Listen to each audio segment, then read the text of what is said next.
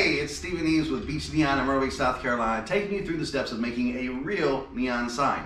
Last time we talked about the design work and the art aspect. We have our pattern. We're going to make the hearts with the Love You 3000. Now we're going to talk about the color, how we get the colors, and the size glass we're going to be bending. People are always asking me, how do you get the different colors in neon? And it's a combination of the coatings that the companies put in the glass for us and which gas I put in it when it's finished. If you look at all these tubes, they're all blue-based colors. This is actually one tube that I've joined on the end.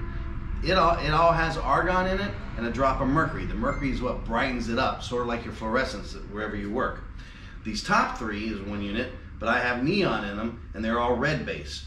This top one right here, let me turn this off and show you, that's clear glass. When you see that orangey red, that is the natural color of neon when it's lit. Your vacancies, your open signs, a lot of that is used outside because it catches people's attention.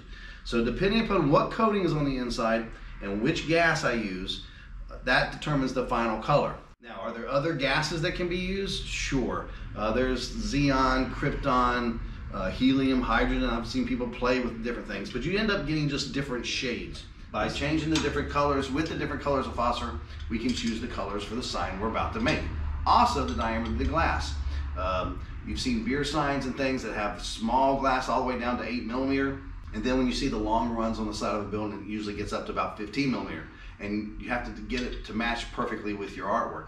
So we're looking at using 10 millimeter, which happens to be the size of these tubes. And I think for the one we're going to be showing you, we're going to use gold for the hearts and the red for the Love You 3000, because those are Iron Man colors, and it sort of works. So follow and like if you want to see me start bending in the next video.